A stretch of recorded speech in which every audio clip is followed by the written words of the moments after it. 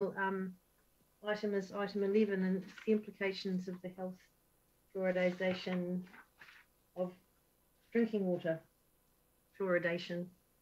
So we have a presentation from Michelle. Welcome, Michelle, again.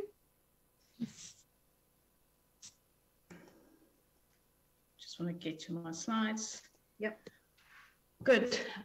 So this presentation is really focused on the response that we've given to the Ministry of Health on their specific requests concerning the cost and time frame for introducing fluoride into the Christchurch drinking water. We will provide some legislative context and highlight key aspects of the Amendment Act before we talk about the information request and our response to that request.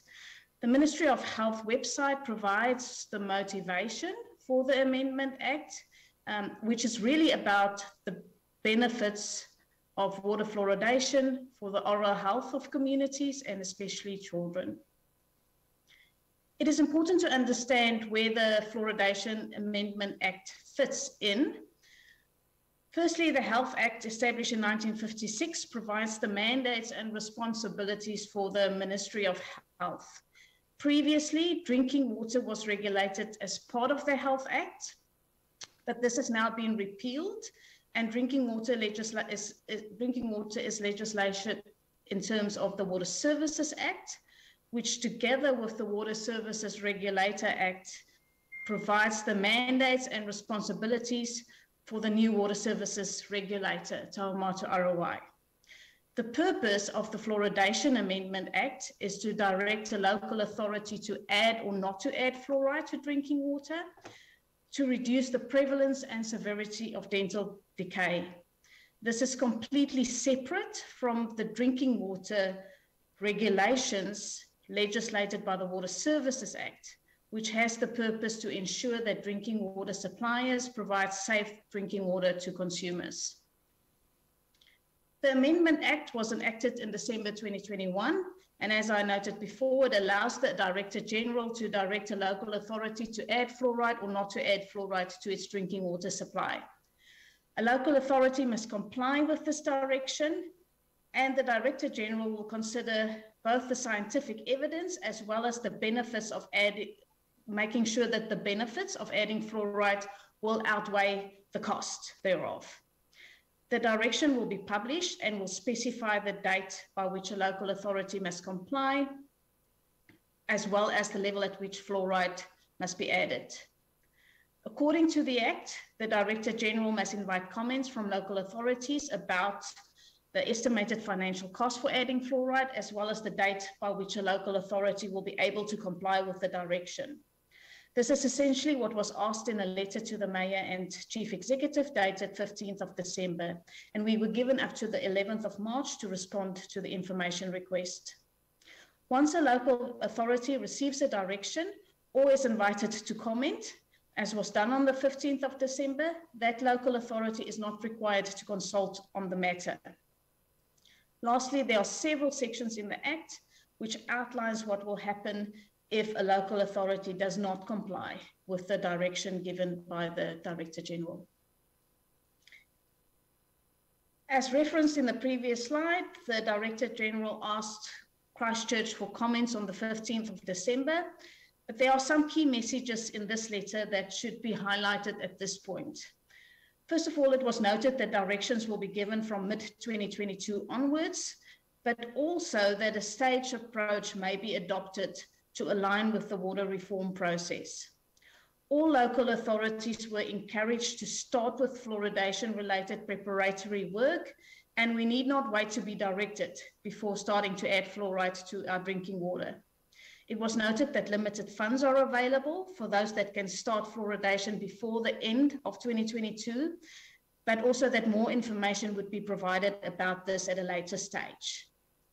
The Director General did recognize or does recognize that fluoridation will be complex for some. We believe he meant us. And then lastly, fluoride need only be added to community water supplies servicing more than 500 people. So for us, this would mean the Christchurch City, as well as Brooklyn's Kainga water supply and Akarua. The information request was sent to 56 local authorities, those that do not currently add fluoride to their drinking water, and comprising about 224 community drinking water supplies. As indicated on the attached map, the white areas that do not currently add fluoride. It is noted by actually the Massey University website that 61% of New Zealanders on registered drinking water supplies have access to fluoridated drinking water, and that people in the North Island are 4 times more likely to have access than people in the South Island. Our response to the Ministry of Health was aligned with the specific questions asked in the letter. Firstly, to confirm that Christchurch does not currently add fluoride to its drinking water, nor do we have any projects underway to add fluoride. The estimated capital cost to add fluoride at 50 locations is in excess of 60 million, and this estimate includes a 30% contingency and a 12% escalation allowance. The long-term plan does not provide for fluoridation at present. We believe that once funding is in place, it will take at least 3.5 years to complete the implementation of fluoridation. We have, however, advised the ministry that a delay of 2 to 4 years should be considered to allow us to complete our water safety projects, and because we cannot work at our pump stations simultaneously. The operating cost impact is expected at more than 2.5 million, being 1.8 million for chemicals, resources, maintenance, and another 1.1 million for depreciation. We have been asked to provide more information on why fluoridation would be so much more expensive for Christchurch. Firstly, the configuration of our water supply system is very different from other cities, where generally you would have one or more raw water sources feeding into a single water treatment plant or several water treatment plants. An example of this is Akarua, where we have up to 6 raw water sources feeding into one water treatment plant, from where it is then distributed into the network. So in Christchurch, we abstract water direct from the confined aquifers into the network, and we therefore need not to treat the water. Fluoride is normally added as part of the water treatment process. Because our pump stations are not treatment plants, also our command and control systems have not been equipped to monitor and control treatment processes. We would therefore have to provide additional instrumentation and communication equipment to manage the fluoridation process. Also, our pump stations supply water at variable flow rates depending on the demand at any given time. This means that we must continuously match the amount of fluoride dosed into the system with the flow rate out of the pump stations. Conventional treatment plants normally produce water at a more stable rate. Fluoride is added to water in a liquid state through a dosing pump. Because our pump stations are so close to the network, we must introduce additional mixing equipment into the pipes to make sure that the fluoride is adequately mixed before it reaches the first customer. We have to also introduce safety precautions to make sure that the allowed fluoride dosing rate is not exceeded, and this will include special fluoride concentration analyzers downstream of the dosing point. Lastly, the fluoride tanks and equipment must be protected from the environment. It must be kept in a sterile state and must comply with health and safety provisions.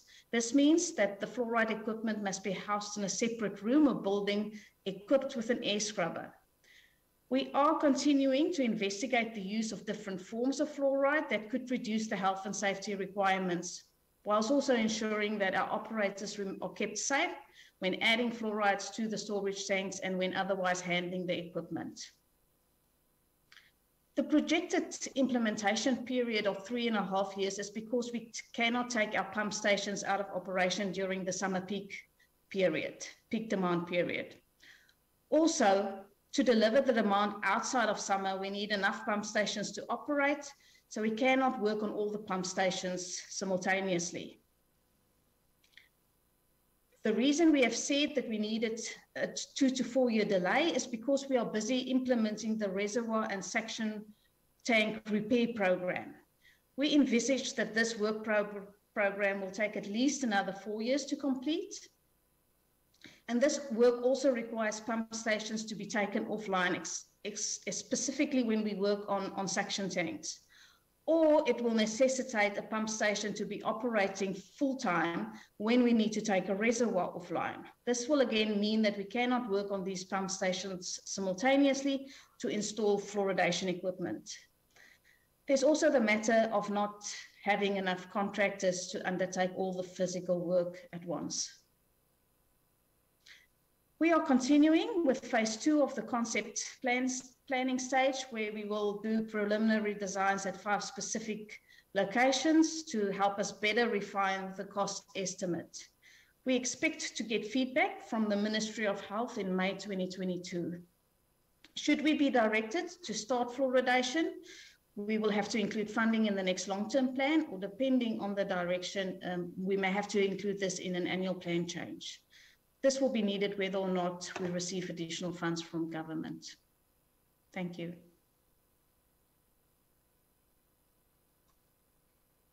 Well, that was fantastic. Thank you so much, Michelle.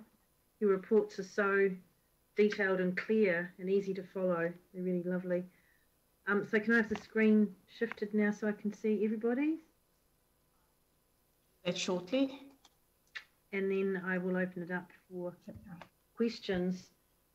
And just a reminder too that we have not been directed to do so yet, and we have so we're receiving the recommendations to receive this report, but we have cobbled together another couple of resolutions that we'll put up on the screen shortly. So we'll have questions. Yanni. Thanks. And thanks for the presentation. Obviously, it's pretty concerning that they don't know much about our water, given how much time and money we've spent on the water safety plan. But I just wanted to check in terms of the consultation. I appreciate that we don't have to consult, but are we able to? I didn't quite get that, the implications of that. Like, could we consult our community over the decision?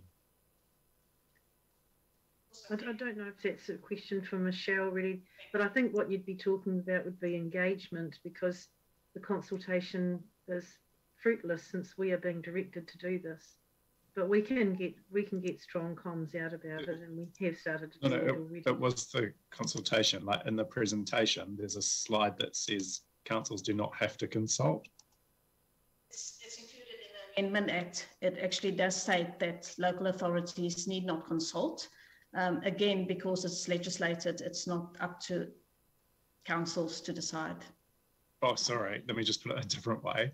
I know it says that we do not need to consult, but if we chose to consult, given the massive ramifications this will have on our community, both from a financial point of view and also the issue with the actual decision, could we consult? Point of order, Madam Chair. Point of order. Yeah, I'm always reluctant to raise a point of order because you kind of want a free flow, but it needs to be very explicit about what the member is asking that we consult on, because there is no decision for the council in relation to the decision to fluoridate. The question around reallocating capital expenditure, we've already heard that has to go either into an annual plan or a long-term plan change, and that will have to be consulted on. So I wasn't quite clear about what he was mentioning. Yeah, so I was just trying to bring the PowerPoint back up, but there was that slide in the PowerPoint that says I know what you're saying. Are you talking about, and through the chair, is he talking about consulting on the decision to fluoridate, which hasn't been made yet? We haven't received a direction, as you said right at the outset. Or is he talking about the decision to put more money on our capital budget if we are, because we've already been told we have to do that through an annual planning process, which is a requirement to consult. So I'm not clear. I don't know. That's why I was trying to ask staff around the consultation, because when we get that phrase, that's why I was trying to ask staff what that actually means in terms of. Okay, Yanni, look, we've got Ian Thompson here. He can step up, but I will say to you that really, I think there would be no appetite to consult because there's no point in it. But engagement is a different thing. We can engage. But Ian, if you're here, would you like to make a brief comment for Yanni? Yes. Essentially, if the council resolved to consult, it could, but you'd have to weigh that against the circumstances that you're faced with here, whether or not there is any benefit in consulting. The Mayor has pointed out that we'll have to consult if we're adding considerable sums to our capital program through the LTP or the annual plan. I think it's too early to make any kind of conclusions as to whether or not we should or could consult. We'll need to look at that in light of what the Ministry of Health tell us that what we have to do. Thank you. Right. Sam? Yeah, mine's probably on the same vein as Leanne's. Oh, Sam, you're a Dalek. I'll just butt in. We'll wait for you to come back. Cool. Yeah, hang on, sorry. Yeah, thanks, Pauline. Okay. Have we given any thought? And this fantastic report, and it's great because I can understand how the difficulties of putting fluoride into the many different water supply wells that we've got around town, and I can totally understand it. If we looked at the bigger picture, because you being elderly like myself, Pauline, will remember when your mother, thank you, Phil. when your mother gave you the fluoride tabs way back in the day. If we're looking at it $63 million to implement it, and then the operating cost of 1.8 plus the renewal cost over 20 years is 1.1 a year, we're looking 63 to implement it, and then nearly 3 a year to operate it. Would we be better to actually, as a city, buy fluoride tabs and give them to schools for every kid? Because it's got to be cheaper than doing this, because it's only when you're young that you need the fluoride tabs. Once you get to, I don't know, I'm not an expert, I'll say 12, 14, you don't need them, but I don't know, I'm just throwing it out there. Yeah, well, I think that's what I'm trying to address in the resolution. We've asked the Crown to advise us what alternatives they've looked at, particularly for Christchurch, because we are a little bit unusual with our water supply being under pressure and having so many pump stations and equaling such a massive cost. So, I hope that they can give us a list of all the options that they've looked at, and if we can actually get a meeting with the Director General of Health to actually point out the differences in Christchurch. That's also in the resolution that we'll bring up in a minute. So Leanne and then Jimmy. So I think that it might be helpful if staff explained in detail the steps that the legislation now requires. So the reason that, and this is my understanding from reading the paper, the reason that the Director General has, as he is entitled under the Act, to require information on both the costs of implementation and the timing of implementation is so that he can weigh up the costs and timing against the benefits of fluoridation. And once he's done that, then he makes the call. Now, as I understand it, there is no statement in the Act as to who pays. It doesn't say that the council has to, but it doesn't say that the Ministry of Health has to. So I think it's really important that councillors understand, and so I'm actually testing whether I've understood it, that there's a sequence of events that we have to go through first, that the Director General of Health has to consider, has to weigh up the scientific evidence around fluoridation and the question around tooth decay, etc. And then the second question is a cost-benefit analysis, which is why he's asked all of the councils that don't fluoridate how much it would cost and how long it would take, and any of the particular challenges that we have. And I presume that that's an iterative process. You're going to be in conversations with the Ministry of Health before the Director General comes to the point of making a call on that. And in the meantime, we want to have a very clear understanding of who would pay and whether they will be looking at the options. So I think they're the sort of kind of, if we can have it just a step through the process. Thanks, Leanne. Who would like to take that on for comment, just to confirm Leanne's on the right track there? Is that you, Michelle?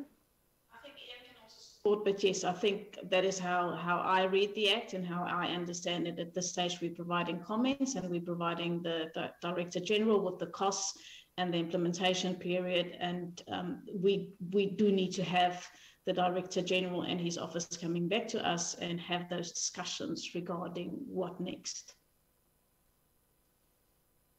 Does that satisfy you, Leanne? Well, I think that there does seem to be a bit of misunderstanding in just some of the questions that have already been asked about, you know, the different layers of the process that we're in. And so at some point, we're going to want to have some influence over who pays if the Director General is going to direct that this happen, because this would be the most substantial unfunded mandate ever. So that's why I want to get an explicit piece of advice on the sequencing of what we do when.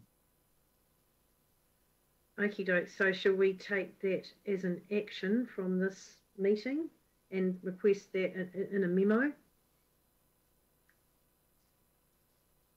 Right, I think we will. So have you got that, Andrew?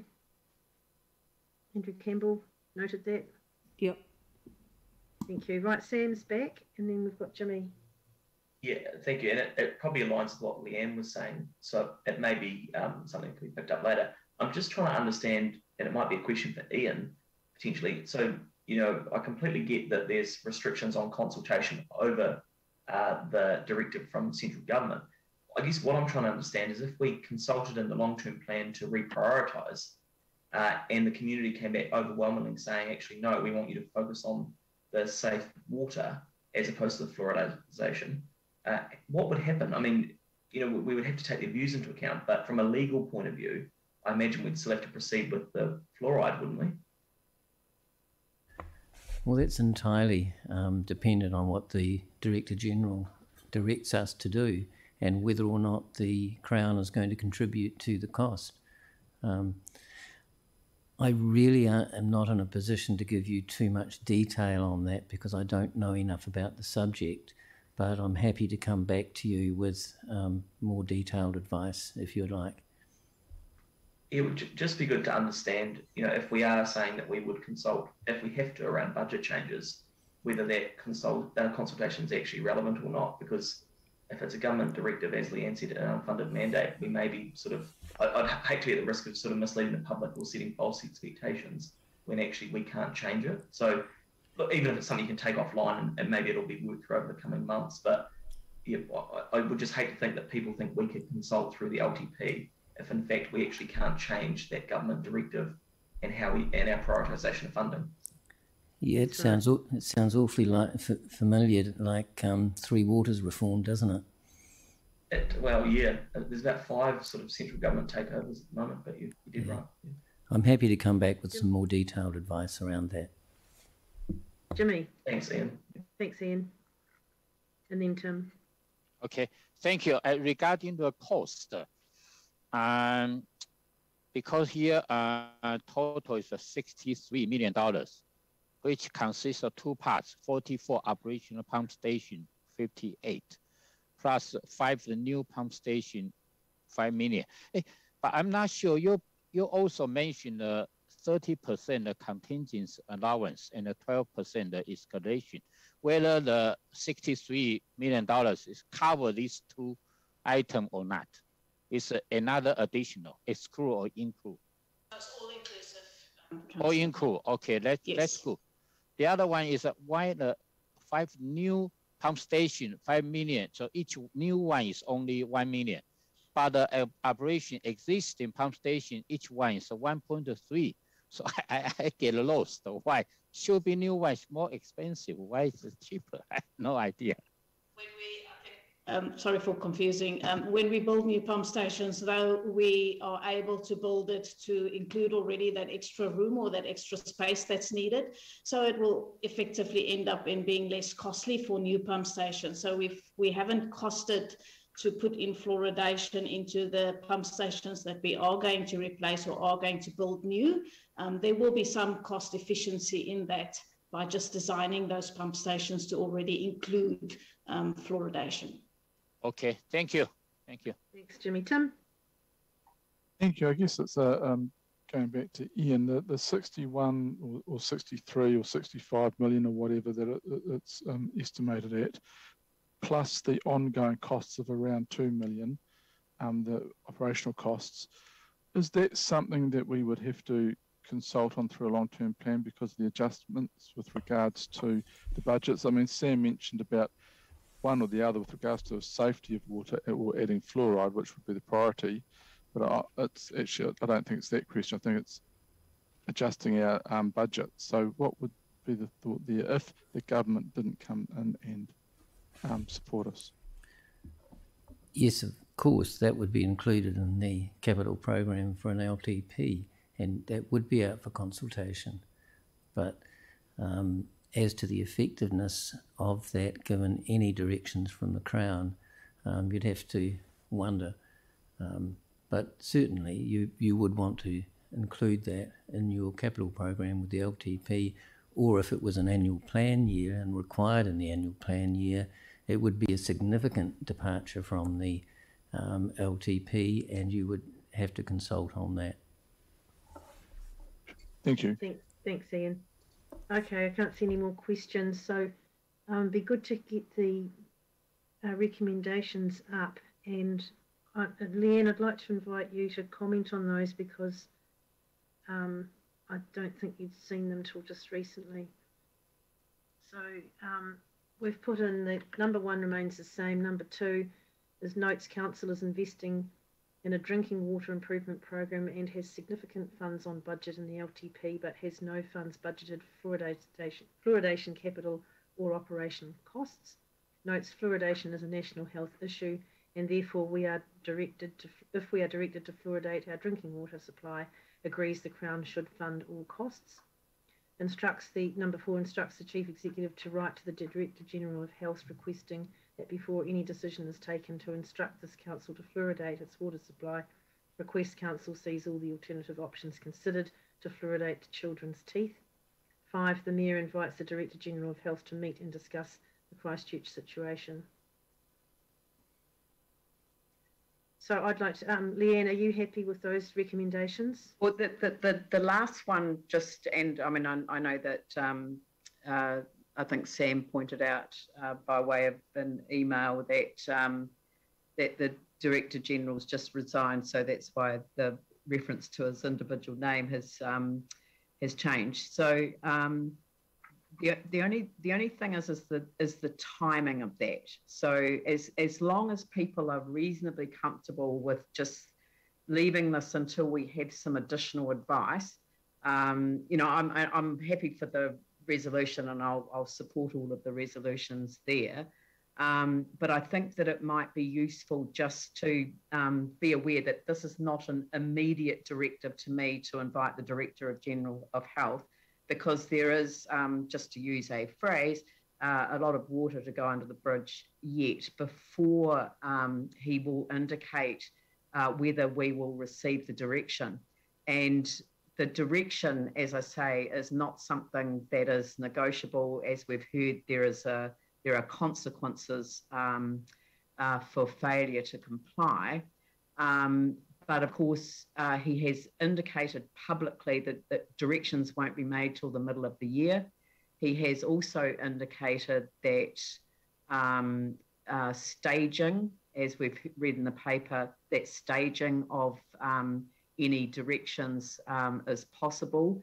And we've heard that in order for us to meet our community's priorities in terms of safe drinking water that is good to drink, then we require at least, well, it looks closer to 24 months to me before you'd even start the process of looking at the capital program. So, which would take us into another LTP period.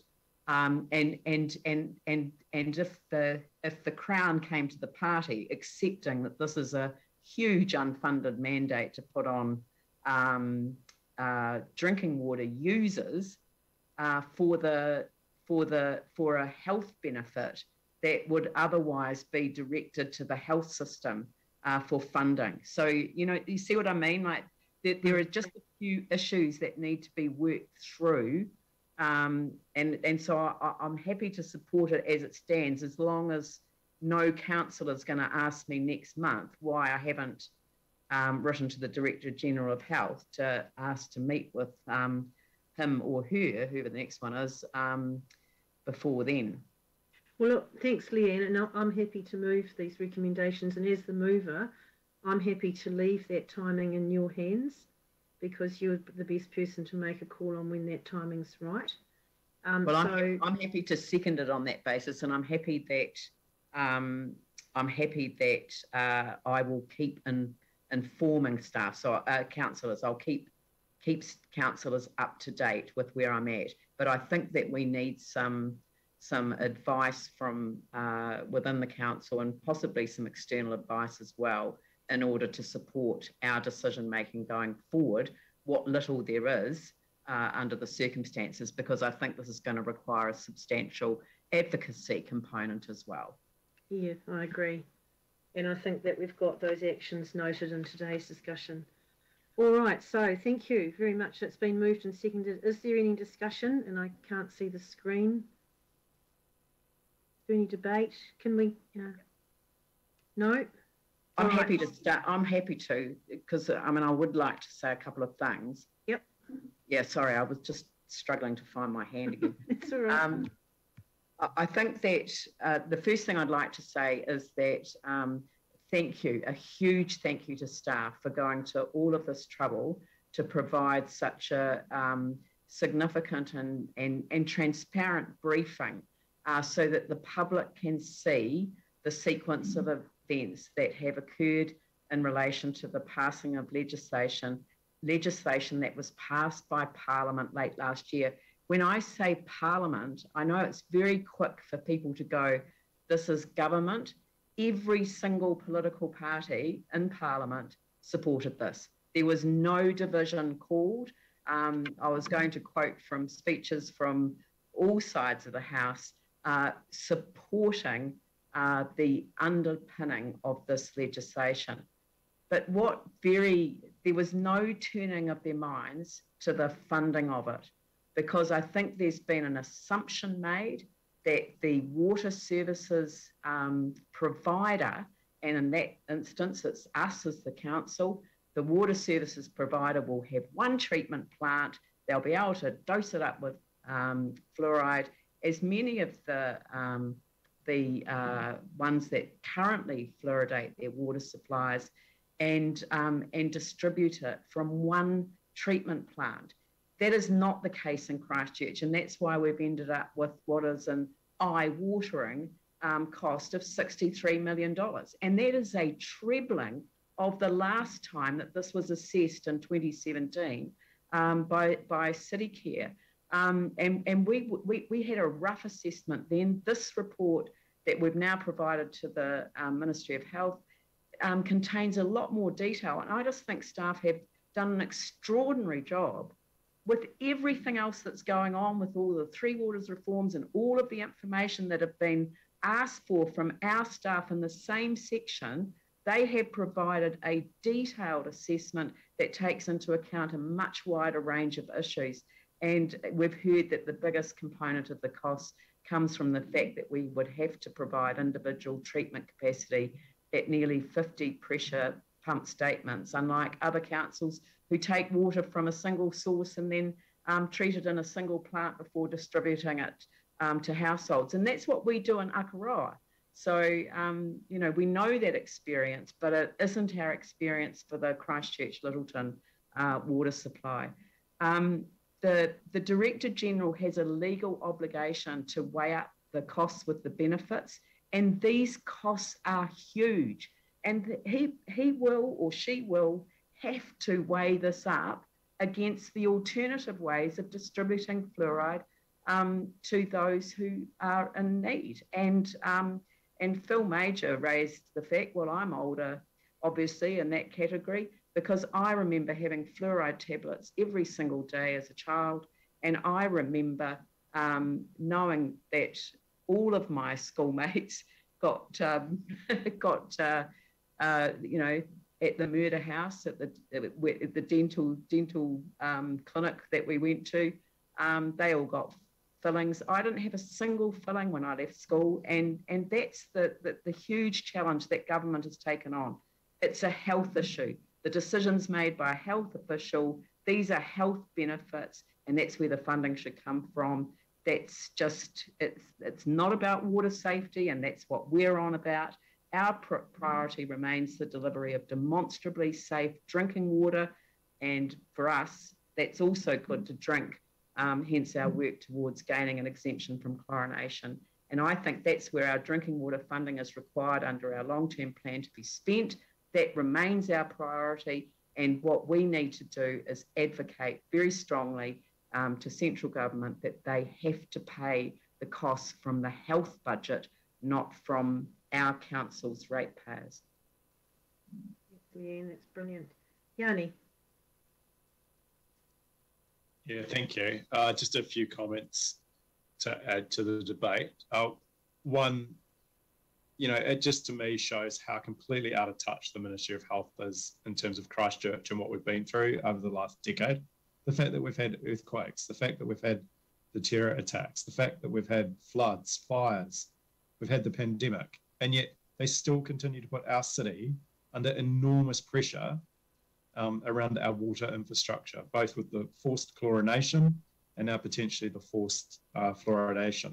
And it's just baffling to me that despite all the work that we've done around the drinking water and the water safety plans, that they're still asking basic questions about our water infrastructure in regards to fluoride, adding fluoride. Like, it just shows you, I think, that they are completely oblivious to the reality of what we've been through as a city for the past decade, and completely oblivious to the state of our infrastructure, that we have to spend so much time and resource answering their questions, when this is exactly the sort of stuff that should have been thought about ahead of whatever's been proposed to go through Parliament, and certainly in terms of any decisions being made where we are going to have to face the consequences as a city. So I totally support the recommendations that have been put forward.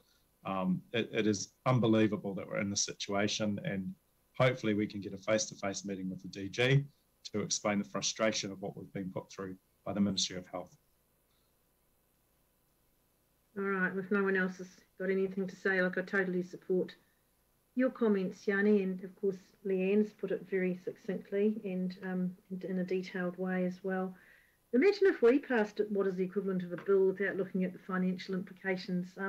We obviously do things very differently in our council, but we have gone through a heck of a lot throughout the last 10 years or 12 years at the council, and particularly since 2013. I feel for Leanne as our leader, what she has carried us through. It's incredible what we have sustained as a city. And every single event, like the earthquakes, the fires, the floods, the pandemic, the mosque attacks, they've had huge, not just personal costs, but financial implications on this council. And we've carried that load all the time, keeping our rates rises at what I believe is a very sustainable level. And I just think I'd like to recognise Leanne's efforts there as leading us through that. It is absolutely massive what you've carried us through. And I just want to say that at this stage. And to have this being imposed on us with this massive cost, this gobsmackingly eye-watering cost, all I can say is I really hope the Director General treats us differently. We are different. very different in our water supply, and actually looks at that cost and perhaps looks very closely at other alternatives. And I'll be very interested in that response to see what other alternatives they have actually entertained. We are obliged to put up options when we put anything out, a new project or anything out for a proposal.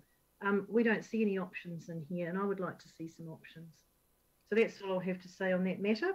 And I support the recommendation. And on that note, I'll put the recommendation. So please wave if you support it. And any opposed? No.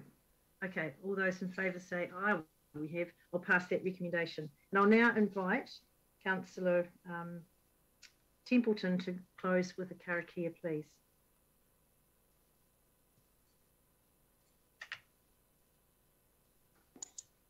Sorry, just finding my new button there. Unuhia te pau whiri marama. Tomokia te ao whatu tangata. Tātai ki runga, tātai ki raro, tātai aho rau. Homi e, hui e, tai ki e. Kia ora. Thank you, Sarah. And thank you, everyone. That was a really good and really interesting meeting, I thought, personally. Look, we